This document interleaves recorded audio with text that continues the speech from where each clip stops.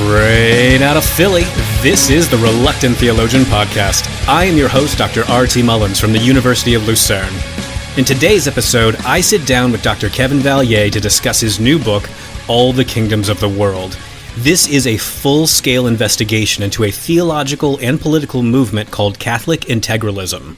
At the moment, you can order the book through Kevin's website at a discount. The website is kevinvallier.com. I'm going to have a link for you in the show notes. If you'd like to support the show, you can donate money to my Patreon account or my Ko-fi account. Any donation amount helps me out in so many ways. I greatly appreciate all the support that people have already offered.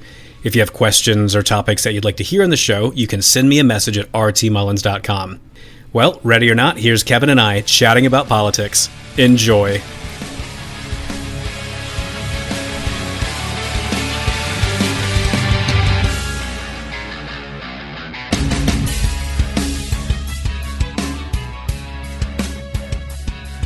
So in today's episode, we're going to get way more political than I usually go. I mean, yes, I know I've had both Donald Trump and Joe Biden on the show before, but today we're going to have a serious political discussion. I have with me Kevin Vallier. So Kevin, you have a new book out called All the Kingdoms of the World on radical religious alternatives to liberalism. So this book it's about this movement called Catholic Integralism. And so I want to get into a lot of these different issues today, but before we do that, we got to define some terms. Otherwise, no one's going to know what we're talking about. So, what on earth is liberalism? And then, what is Catholic integralism? What are these two different views? Great. So, first, thanks for having me on the show. I've been a fan for a long time and bringing up the book. All the Kingdoms of the World is about integralism, but it's also, in looking at integralism, extends to analysis of similar doctrines in other religions. But since it's focused on integralism, let's focus on integralism. First, liberalism, in my mind, can be used as an ideology, a philosophical doctrine, a doctrine about your personal life or what have you, but about theology. But when I use the term liberalism, I'm thinking about a political tradition, something that manifests in philosophical thought, that manifests in, say, political parties, and that sort of generally in the culture. It's fundamentally about the values that should structure government and what government does. So it's not a series of values about living your own personal life. It's not what Rawls called a comprehensive doctrine. It doesn't cover all points of life. It's restricted to the use of government power. And it says that in general, there's kind of four principles by which it should be structured. And these are principles, they're all, I think, in most liberals, but there's so much diversity in the liberal tradition that these core principles are understood different ways. Mm-hmm. But the very first, at the heart of it, is this sort of doctrine of individual liberty and the liberty of small groups. Freedom from interference from the state. There are other kinds of, say, more positive liberty, freedom to be able to act from one's own reason. They may include welfare rights or liberties, say, from fear or liberty from hunger. But in general, the liberal tradition is focused on the protection of liberty. Now, there are different reasons that it does that. But that's principle one. Principle two is equality. So the idea here is sometimes the doctrine is pretty weak. It says we should eliminate all kind of societal restrictions that create natural hierarchies. So if you think about in the Constitution, our Constitution, the federal government can't award any titles of nobility, right? So that would just be a very basic liberal principle. It's do not have rule by aristocracy. You should either have rule, by merit or by use of opportunities.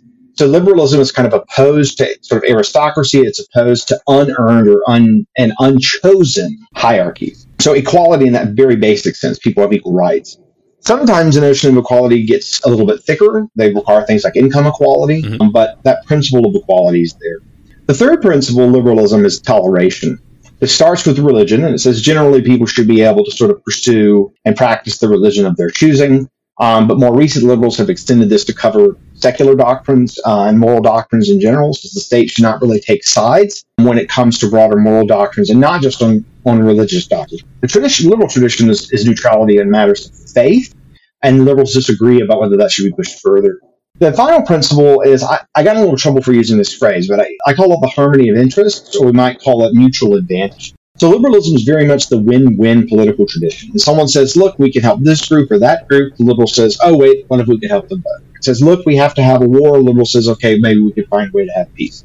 So in general, the idea here is looking for positive sum games, looking for ways to people interact in positive ways, and believing that ultimately policy and constitutional structure can resolve or to some degree mitigate differences. Compare Marxism here, right? There's no peace until there's a revolution. And liberals have just flat out tended to deny that with a small number of exceptions. So liberal political tradition is just a series of theories rooted in those four principles. And I think it's important to be clear how diverse it is, how those principles can be interpreted differently, that it's about political values. It's not telling you how to live your own personal life. It's not about theology at all. So that's what I mean when I talk about liberalism. Now, what's integralism? So integralism is pretty interesting because its proponents often don't define its terms. And in many cases, I think there's a few of the more well-known ones that want to keep things vague. But without going into that, let me explain how I define it.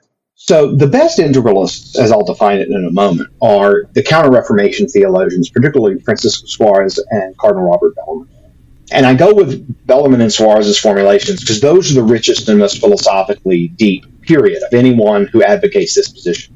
And I take their position to be this. To be an integralist is to hold the following three positions about the ideal circumstances, the ideal political circumstances as Christianity understands them post-fall. Mm-hmm. So we're saying, okay, given the fall, what is our political ideal? What are the principles that should govern our political ideal, our ultimate political aspirations, which have to be chastened by the fact of sin? So here are the principles. The first two are things that Christians can agree on. It's the third one causes some issues. Principle one, so principle of natural authority. God has ordained the state to govern in favor of the common good of the political community. Common good might include certain kinds of rights. It might not. It's usually contrasted with an aggregate, like a utilitarian aggregate of the good. It's a kind of indivisible good, a good of the whole, but it includes individual good. And this is taken from scripture and tradition and Greek philosophy and all kinds of things. That means integralism is not a theocratic doctrine where clerics rule in all respect. Bellarmine's very clear. He says, look, God gives infidel kings authority, and the Pope can't depose them, no matter what they do, unless they're persecuting Christians. So ecclesiastical authority has no authority in most matters of politics. Okay. So now we go to the second principle, supernatural authority. God has ordained the church to promote what we might call the supernatural or eternal common good, which is corporate salvation. And the king is not in charge of the church. The church can preach its own doctrine. The church can appoint its own bishops or what have you. In the 16th, 17th centuries, we're following up on a longer dispute about particularly who can appoint bishops. And there had been a great deal of fighting about whether kings and emperors could do it or whether only popes could do it. In the West, ultimately, it came down to popes being able to do it or when they were actually able to. But this idea with integralism is this phrase, duo sunt. Okay, there are two. Now, a lot of Christians can accept those two. I think most Christians have to accept the second condition. And notice that the first condition is compatible with democracy. You could have God-ordained a democracy, but in the church, if it's Catholic integralism, it's understood as sort of what I would call papal centralism relative to other traditions. Okay, so that's fixed. So God fixes the structure of ecclesiastical hierarchy, but does not necessarily fix the hierarchical structure of the state. Now, the third condition is what Bellarmine called the indirect power of the Pope. And I call it the indirect supernatural sovereignty condition. Let me give the rationale for it before I can define it. So you've got these two powers, and God has set them over these two domains, the natural and the supernatural. But of course, you can't tightly separate them, right? Mm-hmm. And the thought that Bellarmine and many, many, many other Catholic theologians had before and after him was that, well, look, the church has a nobler mission, right? Its goods are eternal. And sometimes the temporal will bear on the eternal. Like, for instance, if the king allows heretical books to spread, let's say, or allows people to apostatize, or allows grave sin. And so in those matters, and those matters alone, the Pope has a kind of indirect sovereignty over the state and the College of Bishops broadly, depending on how you think about their relationship. And what that is to say is that insofar as the king or elected rulers covering matters that affect the church directly, the church can intervene, and the church can direct the state, if it is a Christian state, to help support its spiritual policies. So, for instance, this would involve, say, telling the king, look, use your coercive power to, say, remove Calvin's institutes from the realm. So, I mean, and that was a thing. That's really the idea, that where the natural bears on the supernatural directly, the church has this sort of indirect power. They can recruit the state to serve as what was oftentimes called their secular arm. Not secular as in unbelieving. Okay? So there's a lot of variation in the three conditions. We've got natural authority, supernatural authority, and then the indirect power, the indirect supernatural sovereignty of the church. Now, most Catholics today, Catholic theologians, will accept the first two conditions. And they'll say, well, look, even if the church is superior, that doesn't mean it's sovereign in any sense of the state. except to demand its own liberties. But for most of Catholic Church's history, when these questions started to be worked out in the Middle Ages, starting in the early Middle Ages, but really going on down through them entirely, was that the Pope was often in a position to exercise the indirect power. And it came up. And in fact, sometimes people thought there was a rationale for this that wasn't just philosophical. There was for a time the belief that Constantine had actually donated his diadem to Pope Sylvester, curing him of leprosy. And so this was called the donation of Constantine. It's how popes claimed the authority to bestow the title of Roman emperor or to revoke it at will. So there's different rationales given, but Bellarmine's rationale is the most sensible, which is, look, God's ordained two institutions to tend to the good of the community, and, the state's going to screw stuff up. You might have a heretical king, and there has to be the church has to have some recourse, because its good is nobler. It can't just sit idly by. It can use reason and persuasion, and it should, and it can excommunicate a king, and it should do that first, okay? But if you go back to the Fourth Lateran Council, which is early 13th century, they say that, look, a Christian king can be deposed by the Pope because the Pope can release Christian nobles from their obligations to the king. So that's really what indirect supernatural sovereignty consists of. So to be an integralist is to accept the natural authority, supernatural authority, and indirect sovereignty conditions. So at this point, various people are going to be listening. They're probably going to be thinking, Kevin, religion has been dying out in the West. This Catholic integralism, it cannot possibly be a big influence on contemporary politics. It's there's just no need to worry about these things. Why are you even writing a book about all this? Why we should focus about it. So what would you say to someone like that? I always lead with that Oxford commissioned this book because they thought it was a sufficiently important and popular topic. There you go. So why would this be? I could tell a long version of the story, a short version. I'll try to keep it short.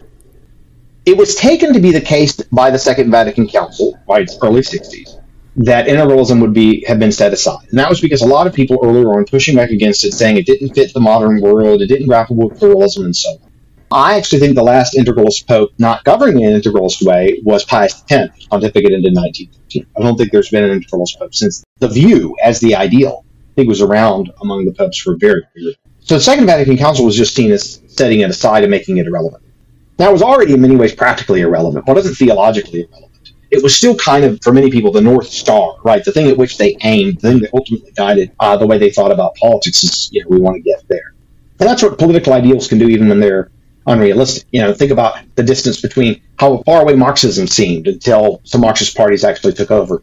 So ideals can really matter. But what's significant about this is, why was there the recent supply of integralism and why was there the demand for it after Vatican II had seemingly set it aside for good with Dignitatis Humanae at State and Wonderful? Okay, so I'll do the supply part and the demand. So the supply came from the fact, there were people aware that there was this earlier teaching about religious liberty, where it could be restricted in certain cases, that Dignitatis Humanae rejected.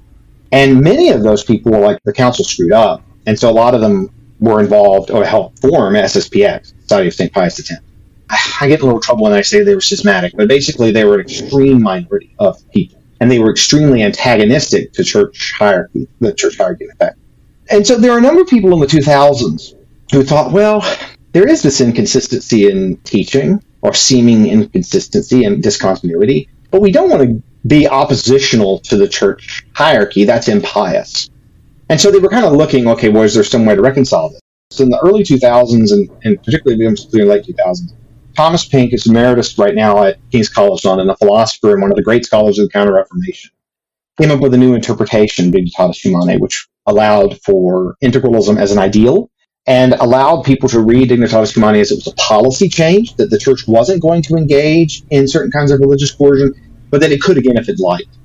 Now, I can get into all the details there. I won't. So what happened was, it was suddenly on the table because there was this very, very talented philosopher and theologian arguing for consistency. Vast majority of Catholic theologians still reject it, but it allowed young people to think that they could both be Catholics in good standing with the church and they could oppose liberalism root and branch.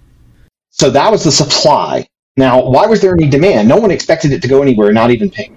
So shifting over to demand, why did anyone want to adopt this view? Here's my view. Catholics, particularly in the United States, where it's the most popular, have spent a great deal of time trying to be accepted by American society. And there was always a debate within Catholicism about how much one could sort of compromise with America and its principles.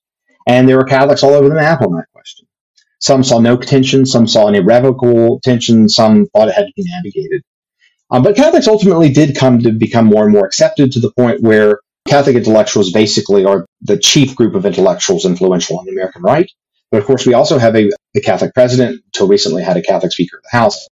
And so Catholics are actually doing quite well in terms of being accepted. But younger intellectual Catholics are having a very different experience post Obergefell and the LGBT movement. They're on college campuses, and now all of a sudden, they're quote-unquote second-class citizens. They're disliked or suspicious of because they believe what the church has sort of taught on these issues. And so I think there's a new, younger generation of Catholics that have thought, look, this whole thing about America, our country tolerating us, bringing us in, integrating us, this isn't true.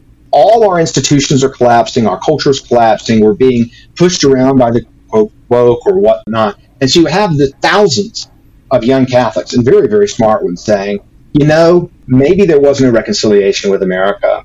Maybe we can read recent church teachings more in line with the past, where the church was more true to itself and confident in itself.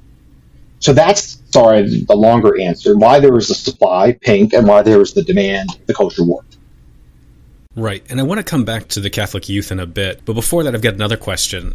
So one of the things that we're seeing across the U.S. and then in various European countries right now, there's a revival of conservative and more right-wing politics in certain circles. So in your book, you claim that Catholic integralism, it's different from these traditional right-wing political movements. So maybe you could explain the difference for my audience here. How are integralists wanting to reorganize society versus how more traditional right-wing politics, how they want to organize society? A lot of it actually goes down, knowing who your listeners are, to political epistemology, which is, what do we think we can know about what the best society would be? And the traditional conservative says, we don't know. We're not in a position to tell that, right? That you can't just formulate an abstract ideal and then say we should go for that. That's right. Is anathema to traditional conservatism as one could be. And integralists, as being a kind of new right phenomenon, say, well, that's a way of just ratifying whatever the left does, but with a 50-year delay. We need an ideal to kind of anchor us. And the conservatives will be like, look, we know certain universal moral truths, but we're not going to be able to sort of systematize those to reorganize the law and society in general. So the biggest difference I have found is in political epistemology, is that strictly speaking, integralists are not conservatives, they're counter-revolutionaries. So instead of, say, being Edmund Burke on the French Revolution, who your listeners may know a little bit about, it's Joseph de Maistre, who was the French counter-revolutionary hoping to restore a throne and altar. So it's fundamentally not conservatism, and they understand this. Now, in some Catholic countries, there may be some continuities, but there's so much internal change in the church, this really is a counter-revolutionary doctrine, if you want to go to it. And there are a number of integralists who do, and others who kind of think this is more like an abstract theological debate, that they very much want to win. So that's a very, very big difference, but there's a number of other differences that are interesting. For instance, integralists tend to be more economically left-wing. They tend to be about as socially conservative as one could be. There's no kind of moderately socially conservative.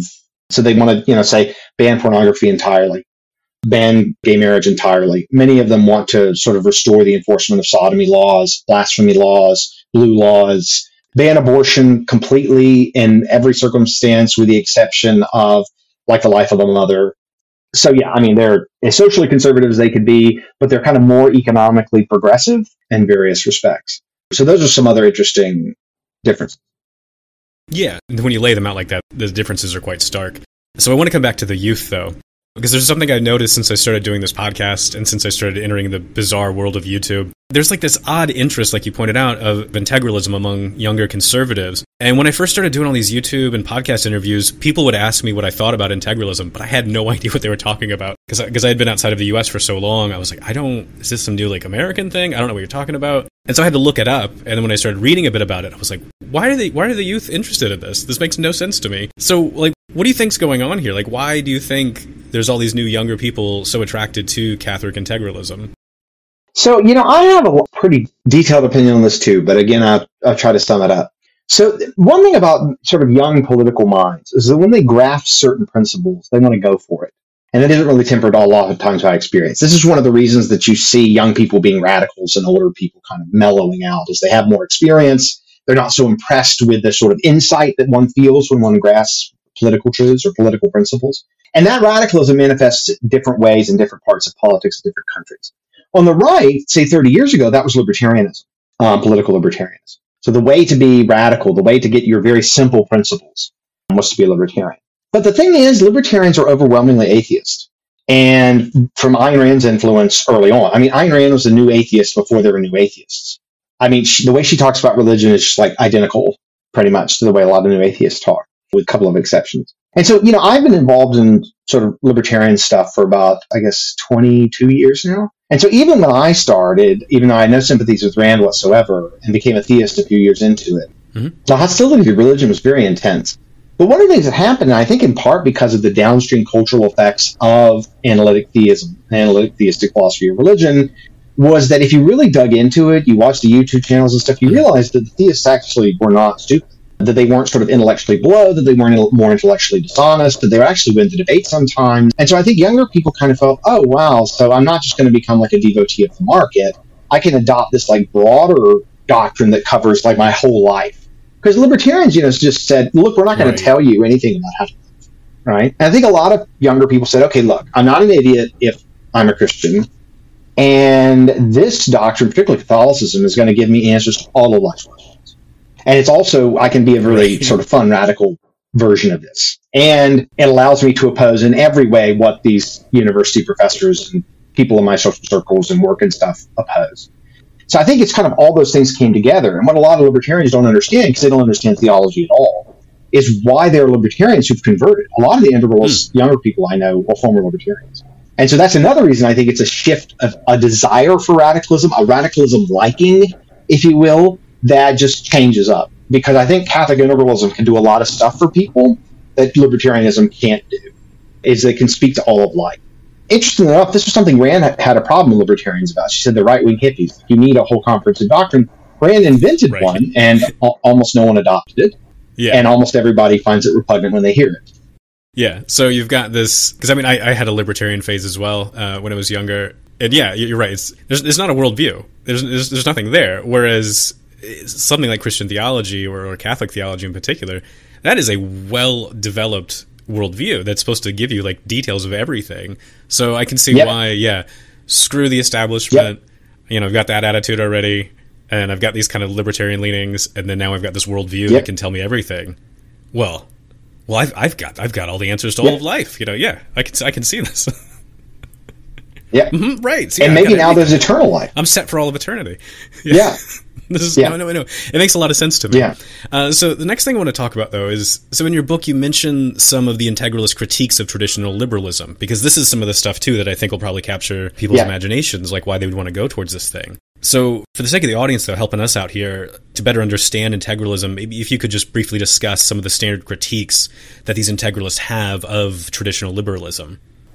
Yeah, just briefly point about the book. The book is in many ways a deep dive into integrals, because the integralists spend about 100 times more talking about liberalism than talking about their own view. And so I've defended publicly liberalism in a variety of venues. But nonetheless, so I don't want people to go into the book, say, thinking they're going to get this big defense of liberalism. I tried to do that in other places, and eventually I'll have more to say. I just thought integralism deserved analysis. Right, because like earlier you had mentioned, they're usually really vague, so they're critiquing the liberals all day long, and they're like, well, what am I view? I'm not telling you. So yeah, right. So they accept basically every critique of liberalism that there is, so it's hard to go through them all. Like I think the anti-liberalism in some cases leads, and then the critiques follow. But let's be fairer than that. So what are two of them? One is the sense that liberalism is too individualistic, and then the sense that liberalism claims that liberal governments can be neutral between conceptions of the good life, when in fact they're not, and in fact they're disingenuous about this fact. So one is just the individualism. Look, there's this individual liberty, and people don't have unchosen obligations, though even Locke thought there were unchosen obligations. Like, it's not really true of liberalism that they think there's unchosen obligations, that everything's just a matter of consent. Nonetheless, this is what a lot of the integralists say. They say it's atomistic, it destroys community. That's a very common criticism that is given. And I do think there are some ways in which liberalism tends to dissolve certain kinds of associations, although I think it helps others. One of the big ones is you've got this atomistic individualism, so it's very common. But actually, the one that they talk more about is this idea of liberal neutrality. So you remember when I said early on that one of the sort of pivotal principles of liberalism is a commitment to toleration. And the thought here is that we want to tolerate different religious perspectives, and that means, for instance, the federal government should not take a position on the divinity of Christ. It shouldn't take even a position, say, on whether God exists, many liberals will say. Whereas, 50 years ago, they say, well, nature's God, that's fine. We'll play in God, we trust on coins or what have you, because that happens much later after founding. But, and that's neutral enough. But I mean, now liberals will say, yeah, even that isn't properly tolerant. And so the question became, as the toleration began to be expanded to moral affairs, questions about, for instance, same-sex couples, the liberals said, look, let's have the state be neutral in that. To some degree, everyone can be married, or what have you. There started to be these questions that was like, well, that's not really neutral between worldviews, because some of us think that same-sex marriage is not a thing. Mm-hmm. And abortion, it's like we're supposed to be neutral between pro-life and pro-choice, but it's not even clear how that would go in principle. Over and over again, it's like once the liberals get into power, they do these things that are flagrantly non-neutral, despite telling us all they care about is wanting to live and let live when they're out of it. And they say they're going to tolerate everybody, but when it comes to tolerating traditional people of faith, it's like, no, you're bigots.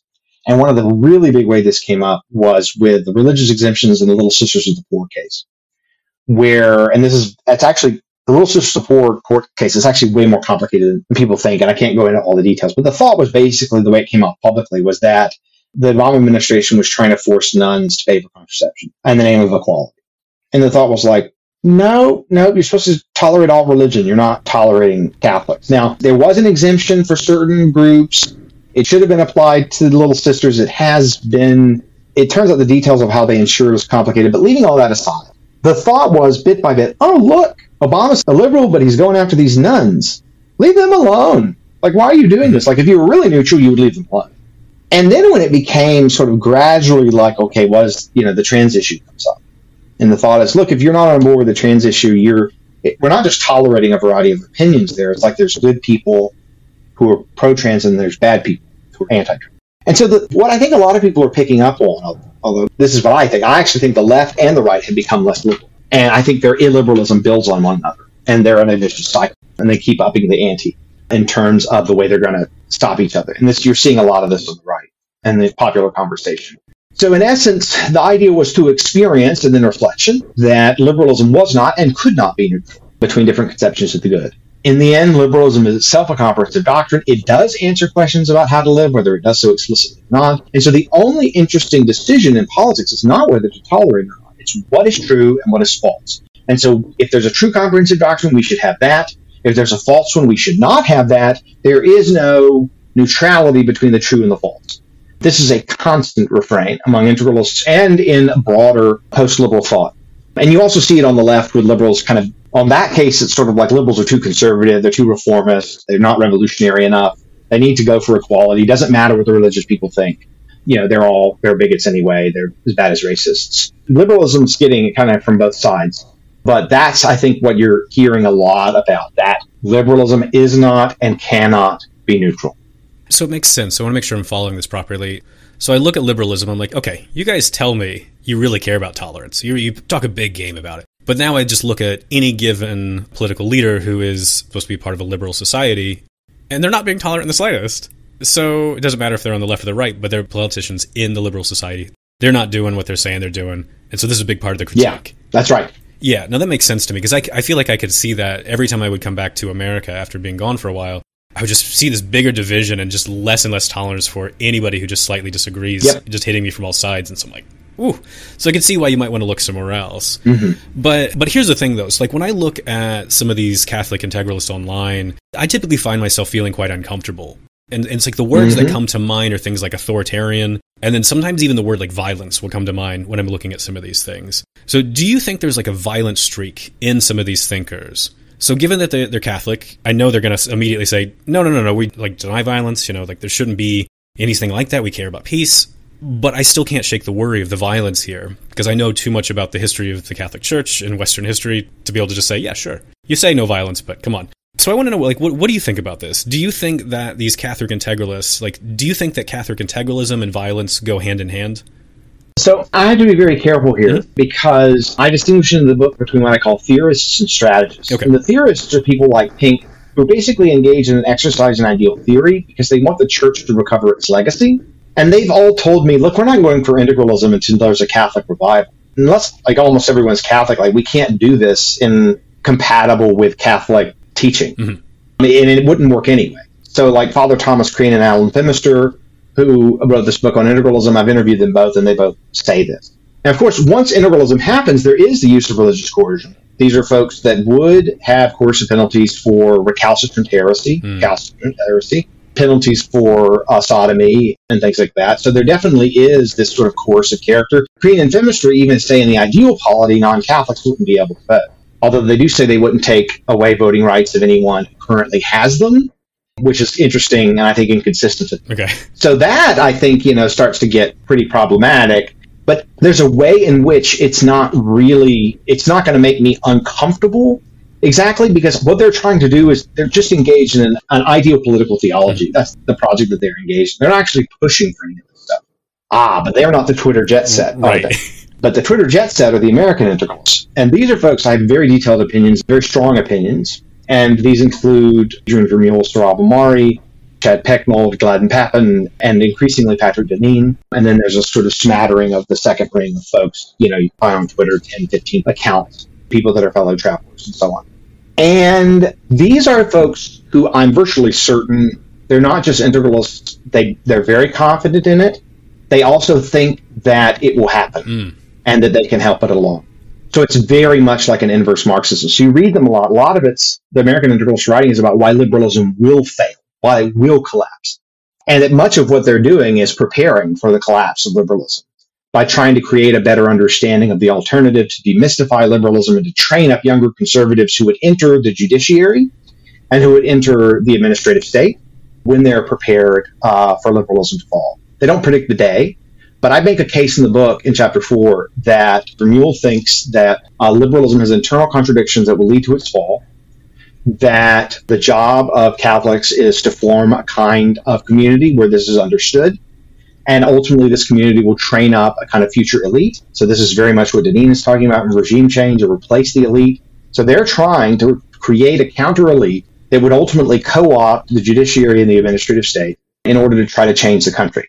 Now, I think once Deneen's book came out, it was very clear what was going on. If you look at Vermeule's strategic writings, which aren't all united in one place, so what I do in the book is I work through Vermeule's stuff. But Deneen's come basically to Vermeule's view, but it's a kind of integralism light. But he sends signals in the book. So like the last chapter is called Integration, and it's basically a wink, wink, nudge, nudge. Okay, so now here's what they're going to say when you say, well, what about this violence thing? They're going to say, no, if you can get them to tell you their view, their real view is, no, liberalism's going to do itself in. So we just have to be in the right place at the right time. Okay.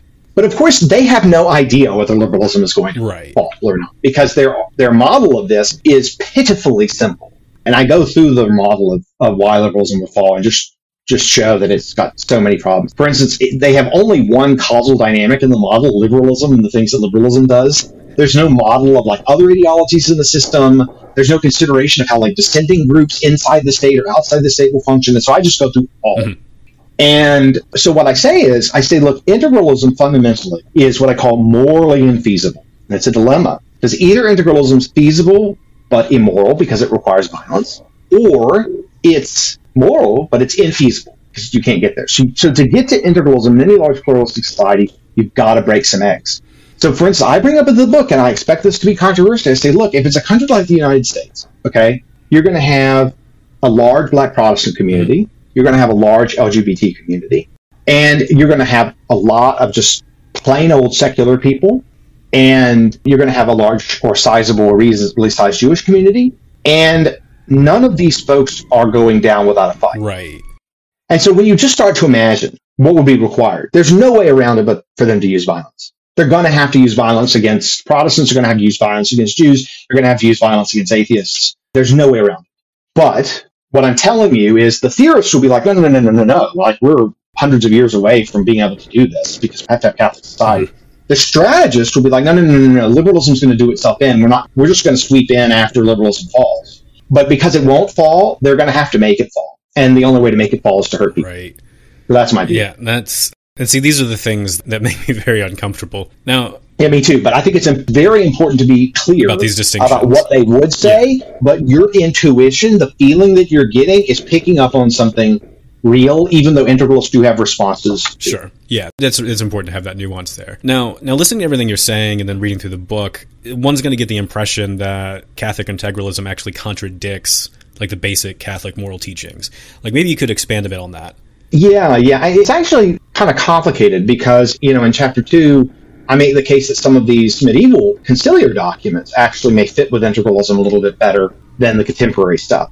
So the integralists argue, for instance, that Pope Pius IX's Quanta Cura and its appendix, the Syllabus of Errors, actually fits with them more than the contemporary church. So just laying that on the table. There's a couple of ways in which I think it conflicts with dogma. One, you want any good political ideal worth its salt isn't just a theory of the ideal, it also gives you some sense of how to approach it. Right? Ideals beckon. And so an ideal is very weak if you say, well, I have no idea how to get to it, but it's the ideal. Then the conservative critique starts to slip in. So if it's part of integralism that there's a transition strategy, and you might deny that, then it violates Catholic teaching because you have to violate Catholic moral teaching on violence, on war, and so on in order to get to integralism. In particular, there's, I think, any complex, diverse society where you have complex institutions that interact in complex ways. There are many cases where you're going to have to make things worse to make things better. And it's just not clear from Catholic moral theology that that's something you can do. Right. You can't deliberately reduce the good to increase it. Yeah. But getting to any ideal in a complex society where there's feedback effects, there's unpredictability, I think is going to require making things worse before they get better. And that Vermeule and the others are simply fooling themselves, or, that liberalism will make things worse and that we will make it better. So that's the first reason. If you think an ideal has to be plausible, has to have some kind of transitional option, you might shear the ideal entirely from anything transitional and just say, look, we're just doing the purest of the pure ideal theory. No idea how to approach it, have no idea whether we can.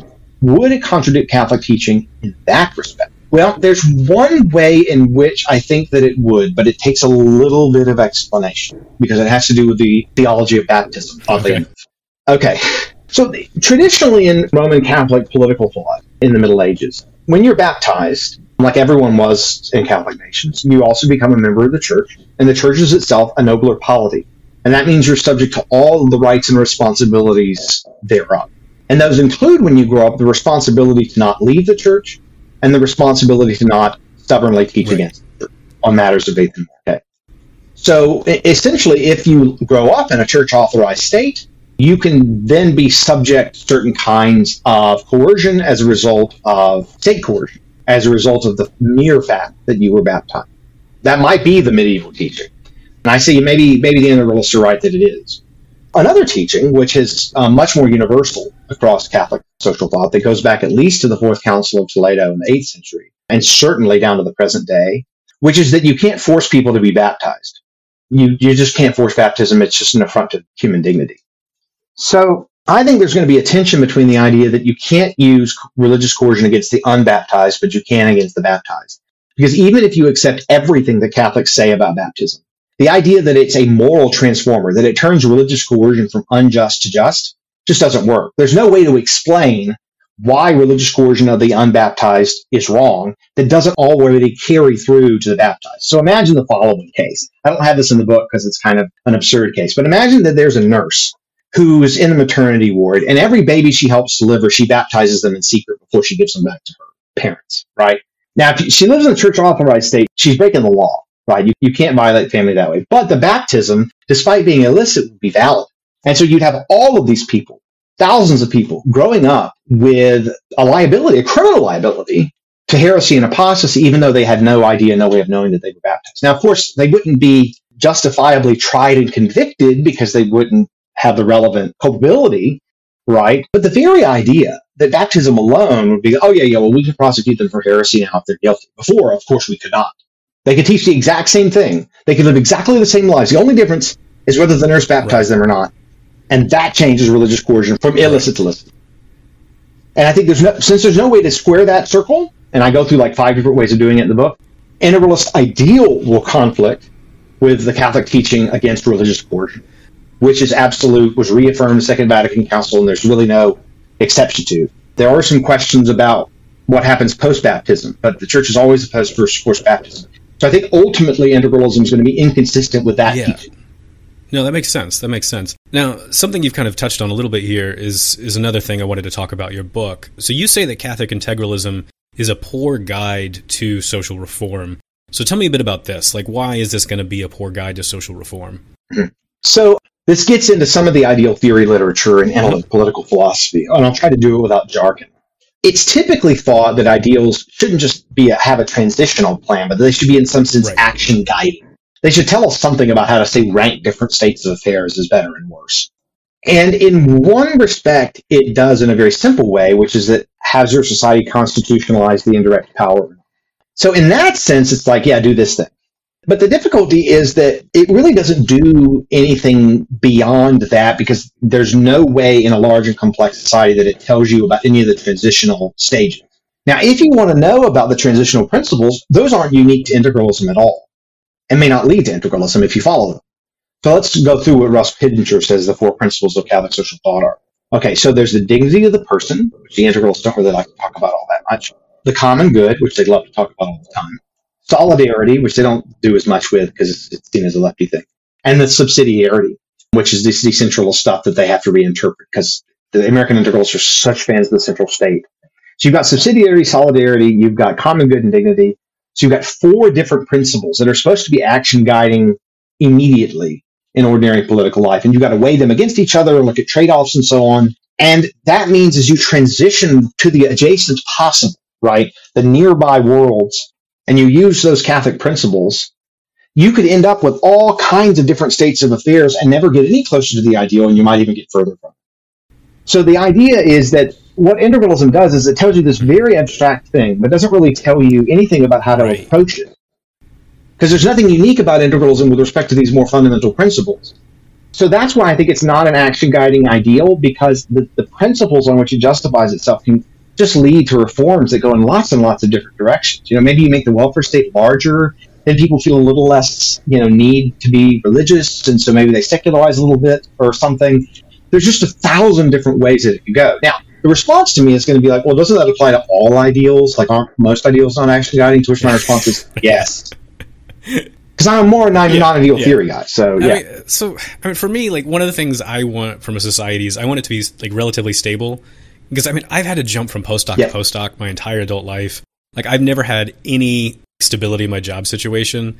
And so for the past 12 years, I've mainly lived outside of the U.S. And then, like, every time I come back or work in the U.S. for a limited amount of time, I just get this sense that American society is no longer stable. And then now that I'm living here, like, full-time in the U.S., again, like, it feels increasingly unstable. But these Catholic integralists, they're going to be like, Ryan, like, we can give you a stable society. We can give you it all. But you're just going to say no. Like, you don't think they can make good on that promise. Like why?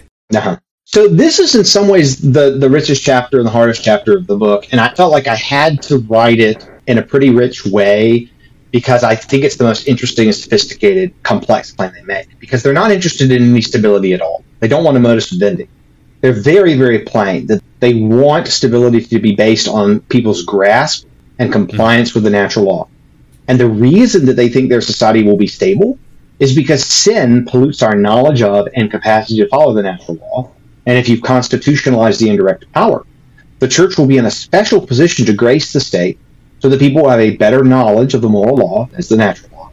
And they'll have more virtue in order to achieve it. So the ultimate argument for stability is not that things just won't collapse. It's that there'll be a kind of moral stability. Stability proceeds from the moral capacities of the Christian. So that's the claim. But they also say because it's more compatible with our nature, we're going to get more stability. That's why they talk about order all the time. But you really have to work to get clear on the kind of stability claim they're making, because the Egyptian pharaohs were extremely stable. It lasted a really long time, but that's not what they want. Yeah, but that's not what they want. So it's moral stability. Stability, I mean, we all call it stability for the right reasons, but actually the concept I think they have is a little different. So there are a bunch of problems that I talk about. The one I don't talk about much in the book, because it would have made the model of stability I developed much more complicated, is the relationship between the Vatican and whatever integralist country there is and their powers. So the reason I think integralism ever became a thing in practice was because it was during a period of time where Western nation states were sufficiently weak that they couldn't ignore the church, or were sufficiently strong to where they were useful to the church. There's an economist, Mark Koyama, in his book, Religion and Toleration, who talks about this model of economic history. And Mark helped me some with the book, and we talked a lot about this. Basically, it has to be the case that the interests of the papacy and the interests of the state are aligned, and that their levels of power and influence are relatively similar. Because unlike other ideals, you have these two powers, right? And so even Rousseau pointed out, it's like, look, we never knew who to follow.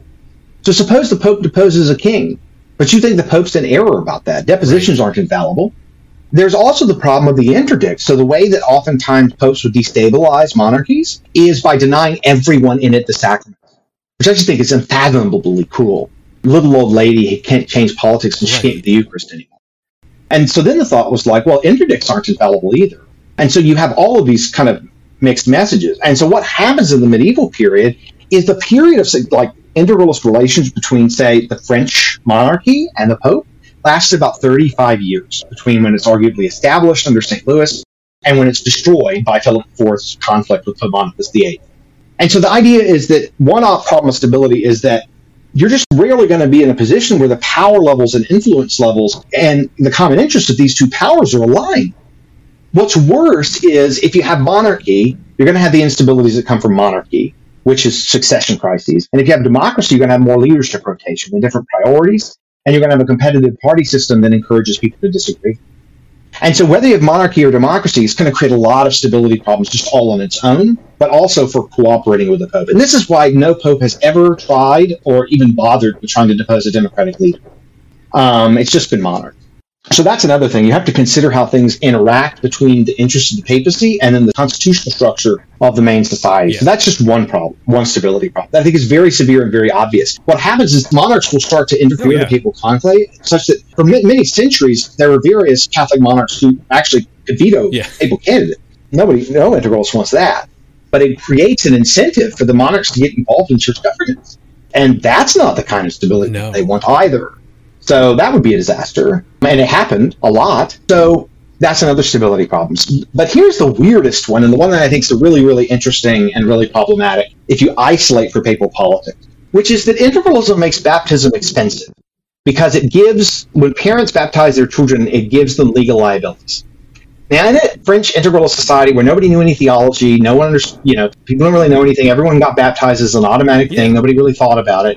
They're not really thinking about the fact that, if my kid gets baptized, he's going to be liable for heresy and apostasy, depending on what kind of person he's raised to be. But in any future integralist society, there's going to be at least enough communication to where people are going to know what's different. They're going to know that the church was against this for 100 years. Okay, at least. Integralism is not dogma, and denying it's always going to be on the table. And so people are going to say, well, why if I have a public baptism that's on record with the state, why would I do this? Why not, slightly alter the baptismal rite, or in particular, lie to the state about whether I had a baptism, or do the baptism entirely in secret, right? And so what's going to gradually happen is that the portion of the citizenry over which the church has authority, so remember, it doesn't have any authority over the baptized or the secretly baptized, and won't have effective authority over them. The incentive for the church, the power of the church over its citizenry is going to shrink as more and more people are like, hey, they had their kid baptized in secret.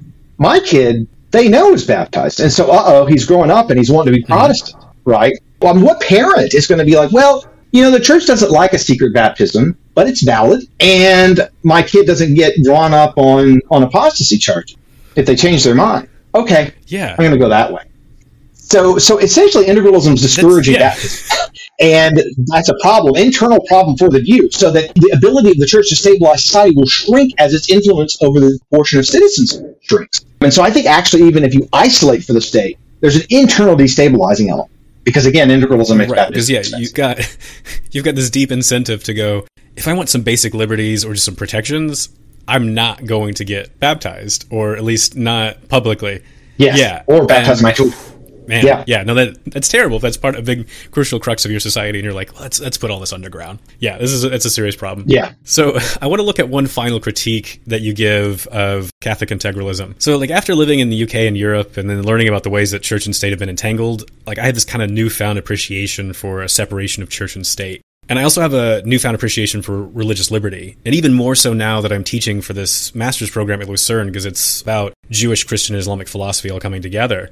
But you claim, though, that Catholic integralism has a contradictory view of religious liberty. So explain that to me. Yeah. So I already kind of did, because of this business about the religious liberty of the baptized and the unbaptized. And so the inconsistency is that the religious liberty for the baptized, the way they interpret Dignitatis Humanae, as only applying to the liberties of the unbaptized or the liberties of the baptized in a non-Christian state, they're extensive. There's freedom of speech, there's freedom of the press, there's family freedoms, educational freedoms, you can start your own schools, you can print your own documents over and over again. So in an integralist society, remember, unbaptized Jews, we could talk about baptized Jews, but that gets real ugly real fast because of the history. Because you could forcibly baptize a Jewish child, and then what is an integralist state? Gosh. So let's just assume, like, unbaptized Jewish populations, Muslim populations, as long as they're theists, and because the integralists think that all atheism is irrational, as long as they're theists and their practices don't violate natural law.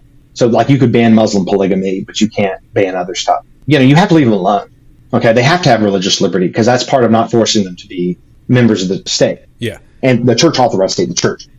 But once you're baptized, the mere fact that you're baptized subjects you to potentially really severe religious coercion.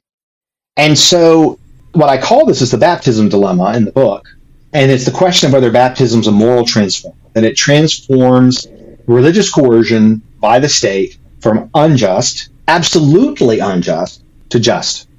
And so that's the contradiction. So I say, okay, look, there's a bunch of different ways to try to resolve it. Aquinas had a way where he says that baptism involves a vow. So a vow is something you can't force on someone, but that once it's made, it can be enforced.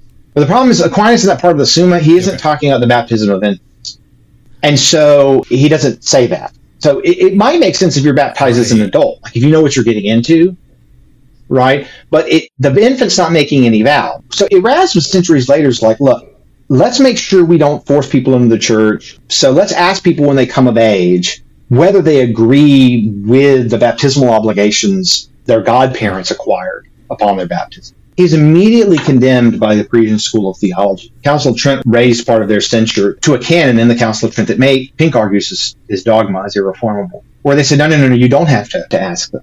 Baptism alone is sufficient to make religious coercion licit. So the idea is baptism alone, so it's going to apply to infants. So you can't take Aquinas' response. You can't say infants are making a vow. So what you have to do is you have to say, well, it's the godparent's vow that binds the baptized infant to the canon law and the state backing of the canon law. There's a bunch of problems. Suppose that you have an infant baptism, but they just leave out the godparent vows. Okay. There's no vowing anymore. But baptism still has to transform coercion from unjust to just, even though there's no vow. So then you have to say, well, getting baptized is like a vow. For an adult, you can kind of see it, like you kind of understand it. But an infant, it's not there. So I go through, a bunch of different options for resolving the baptism dilemma, and I just think there's no way to do it. Right. So I've got one final question for you. Do you really think that liberalism, this great scourge that the Catholic integralists really hate, do you think it's actually worth saving? And what's so good about liberalism? So I have so much to say here, and I will say a lot more. My next project's going to be on what Christians ought to think about liberalism. I've been writing some preparatory essays on this now. Liberalism is what love looks like when we know we're never going to agree. Yeah. So if you have a society where everybody's Christian, and you say, look, maybe the state can kind of help us out in certain kind of indirect ways, can nudge us to keep us where we are a little bit. I think that's kind of hard to resist given what's at stake. But once you have a society like the United States, acknowledging, tolerating others, this idea that you don't use religious coercion against non-believers and those who are different with you is a deeply Christian principle. It's been part of church history. It's based on a recognition of our natural freedom, our free will, our reason. It's based on a Christian ideal of our natural equality, right? It's based on the Christian ideal of peace, which I think is where we get toleration from. This sort of question about mutual advantage, I'll leave aside. It's kind of complicated. But I think liberalism is what the gospel looks like politically in a diverse society because of these principles of freedom, equality, and peace. And so that's what's worth saving about it, is that I think that it's the only really consistent way to live out the gospel when, say, most people aren't Christians or aren't at the same time. So that's not like a ringing endorsement of liberalism as a set of universal rational principles. I don't really quite think of liberalism that way, but that's really what's worth saving about it, because you start to depart from it. The stuff you have to do to really start departing from it, particularly matters of toleration, starts to look like it's a destruction of trust, reconciliation, love, and friendship. And so that's kind of my brief answer. Yeah, I'm tempted to say amen, but that'd be too charismatic for me. But either way, Kevin, though, thank you for being on the show today. This has been an absolutely fascinating conversation. Oh, thanks. Yeah. And there you have it, another episode of the Reluctant Theologian podcast. Stay tuned for more episodes on philosophical theology.